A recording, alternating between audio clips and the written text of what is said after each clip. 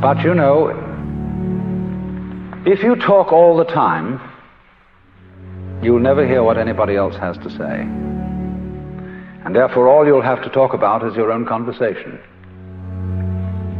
The same is true for people who think all the time. That means, when I use the word think, talking to yourself. Subvocal conversation, the constant chit-chat of symbols and images and talk and words inside your skull. Now, if you do that all the time, you'll find that you've nothing to think about except thinking.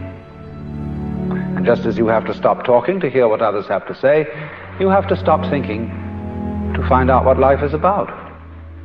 And the moment you stop thinking, you become into immediate contact with what Korzybski called, so delightfully, the unspeakable world.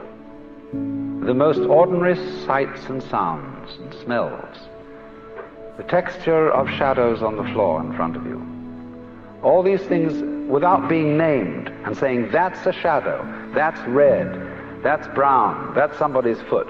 When you don't name things any longer, you start seeing them. Because, say, when a person says, I see a leaf, immediately one thinks of a spearhead-shaped thing outlined in black and filled in with flat green. No leaf looks like that. No leaves. Leaves are not green. That's why Lao Tzu said, the 5 colors make a man blind, the 5 tones make a man deaf. Because if you can only see 5 colors, you're blind. And if you can only hear 5 tones in music, you're deaf. You see, if you force sound into 5 tones, you force color into 5 colors, you're blind and deaf. The world of color is infinite, as is the world of sound. And it is only through stopping, fixing conceptions on the world of color and sound, that you really begin to hear it and see it.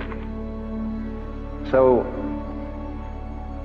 let me say again, I'm not talking about the ordering of ordinary everyday life in a reasonable and methodical way as being school-teacherish and saying, nice, if you were nice people, that's what you would do. For heaven's sake, don't be nice people.